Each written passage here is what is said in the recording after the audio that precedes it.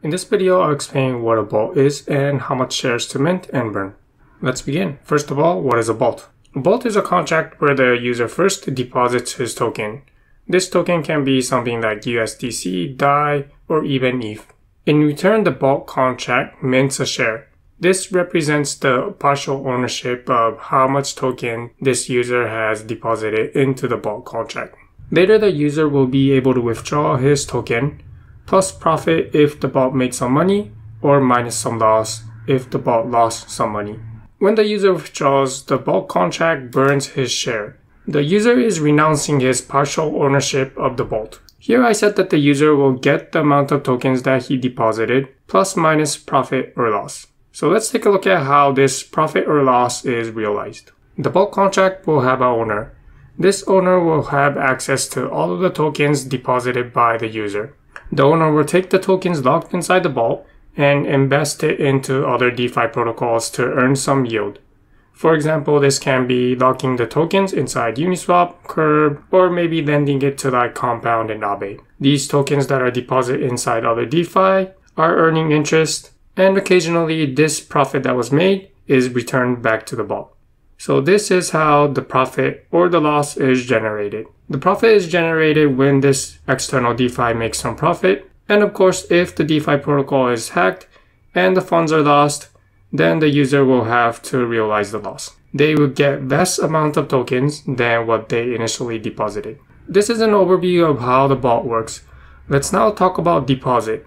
When a user deposits, how many shares should the vault contract mint? When a user deposits his token, the vault contract will have to calculate the amount of shares to mint back to the user. This share represents the partial ownership of the total amount of tokens locked inside the vault contract.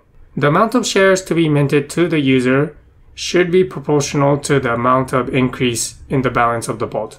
For example, if the user deposits and increases the balance of token inside the vault by 10%, then the total shares should also increase by 10%. The 10% that was increased, that is the amount of shares that the user will receive. Let's take a look at a diagram and some math equation that expresses this idea, that the amount of shares to mint is proportional to the increase in balance of the vault. We'll say that A is the amount to deposit, B is the balance of vault before the deposit, S is the amount of shares to mint, and T is the total shares before mint. Here is how the balance and the total share will change before and after deposit. Before deposit, let's say that there are B amount of shares. When we deposit, this circle becomes bigger because to the previous B, we added some A. Likewise for total shares. Before the circle is this big, after we deposit, we have to mint some shares, so the circle gets bigger for the amount of shares that we'll have to mint. And the increase of the balance of the vault, so from here to here, let's say that these circles increase by 10%, then this should also be true for total shares. The total share should increase also by 10%. So let's write this as an equation. The balance before deposit is B. The balance of the vault after deposit is A plus B. A is the amount of deposit that's coming in, and B is the previous balance of the vault. Let's take a look at total shares. The total share before deposit is T. After the deposit, we mint S shares, so the total shares will be S plus T. Earlier, we mentioned that the shares to mint is proportional to the increase of balance of the vault. So here, A plus B over B must be equal to S plus T over T. The increase in the balance of the vault should be proportional to the increase in the total shares of the vault. Now we can answer our original question, for deposits, how much shares do we need to mint? From this equation, we're solving for S. So let's solve this equation and find what S is. We'll multiply this side of the equation by T and cancel out this T, and multiply this side of the equation by B to cancel out the B on the bottom. So that will be A plus B times T is equal to S plus T multiplied by B. We will simplify this equation to say AT plus BT is equal to SB plus TB. Notice in this equation that B times T is equal to T times B. So we can cancel these two out. And we're left with the expression A times T is equal to S times B. Or we can rewrite this as A times T over B is equal to S. And now we have found the solution to our original question. How much shares to mint when deposit? S is equal to the amount of shares to mint.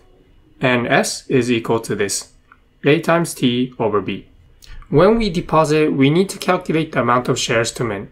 On the other hand, when the user withdraws, we need to calculate the amount of tokens to give back to the user for the amount of shares that they're going to be burning. So let's now calculate the amount of tokens to give back to the user when the user calls withdrawal. How much amount to withdraw? Like the previous example, we'll use the same variable names. A is the amount to withdraw, B is the balance of vault before withdrawal, S is the shares to burn, and T is the total shares before burning.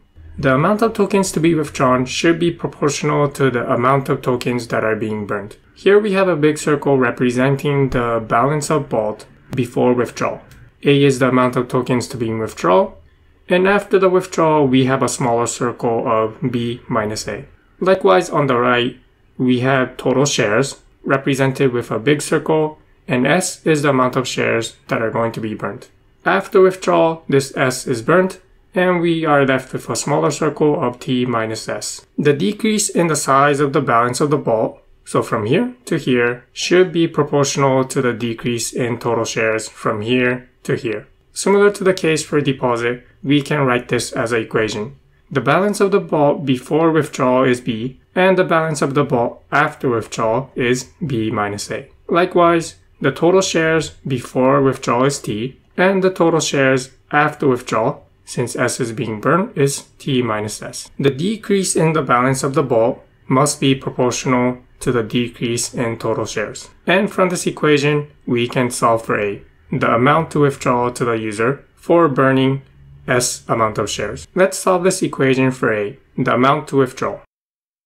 First, we'll simplify this equation by multiplying this side of the equation by T and canceling out the T at the bottom, and likewise multiplying this side of the equation by B to cancel out the B at the bottom over here. We'll type B minus A times T is equal to T minus S multiplied by B, and we'll expand this equation, so that will be B times T minus AT is equal to T times B minus S times B. Notice that on both sides of the equation we have B times T and T times B. These two are equal, so we can cancel them out. And since we're left with just negative AT and negative SB, we'll also cancel out the negative. And the equation above becomes A times T is equal to S times B. Here we're solving for A, so we'll divide AT by T, and we finally get that A is equal to S times B divided by T. This is the amount to withdraw from the vault for burning S amount of shares.